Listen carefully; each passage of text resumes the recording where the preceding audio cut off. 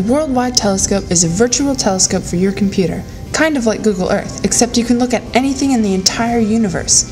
Here at 826 Seattle, we're using the WorldWide telescope to inspire storytelling and curiosity about the cosmos.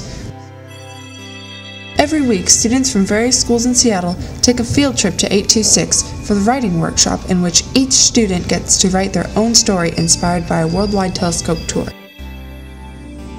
During this field trip, students embark on a Lewis and Clark-like journey through the cosmos, and at the end of the day, they leave 826 with their own personal publications that document their journey.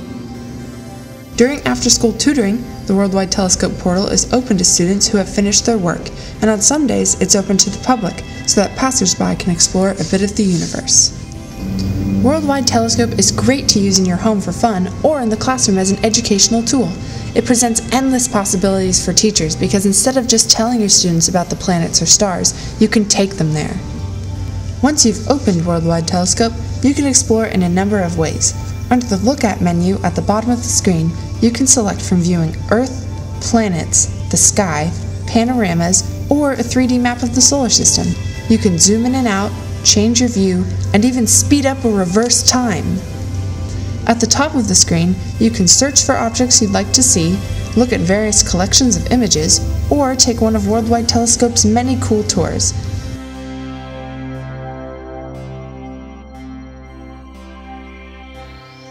To get the program on your computer, go to worldwidetelescope.org.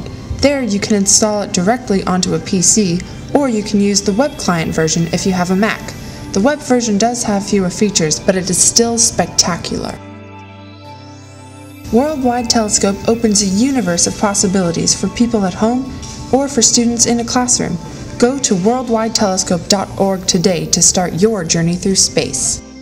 Look at the universe, go to different places, you can zoom over the closest how they look like. I like how you can go to Mars and you see the panorama view.